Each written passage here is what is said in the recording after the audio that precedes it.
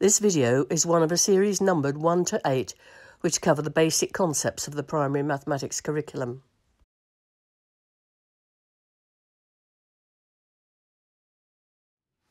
Okay, I've said that dice can be very versatile. Well, you can use them even for teaching things like the time.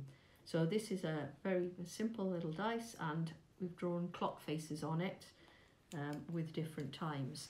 Now this clock again has been made from an old piece of cardboard, cut out hands from card, marker pen for the numbers, and the 2 holes made in the hands, and then just a bit of string. If it's plastic string, you can melt it to make your stud, and the teacher can then use this. So you could use the dice as flashcards. So you could ask the children, right, to make, for instance, 12:30, and then they can find 12:30 on a dice and hold it up and show the teacher. That's another example. And say, okay, we're going to make 9 o'clock. And so again, they can find 9 o'clock, look on the dice, right, and then see when they find 9 o'clock and hold that up, yeah, and show the teacher.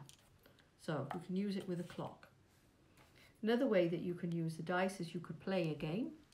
So you could ask your partner to find a time, and you could say, can you find 6 o'clock? So they look on the dice and then they show you 6 o'clock, yeah.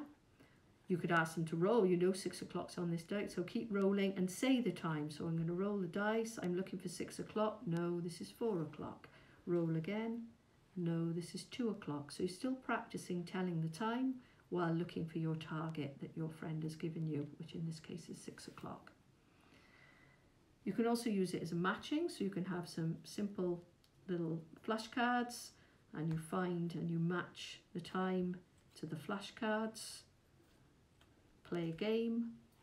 You could even turn them upside down and take it in turns, turn over a card, match it, find it, yeah, or even, okay, I want to find 7:30, I'm going to keep rolling until I found 6:30, I found 9:30, I found 11:30, and so on until you eventually find your answer. So lots of different ways, lots of different games, and the children will be able to come up with their own ideas and their own games.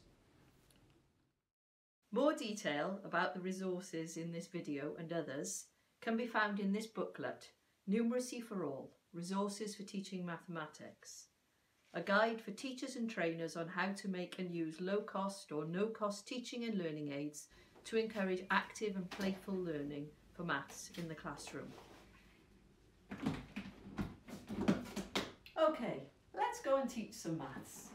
These videos are from a partnership between VSO International and the MESH Initiative. Both organisations have a commitment to share knowledge freely around the world for the benefit of teachers and learners.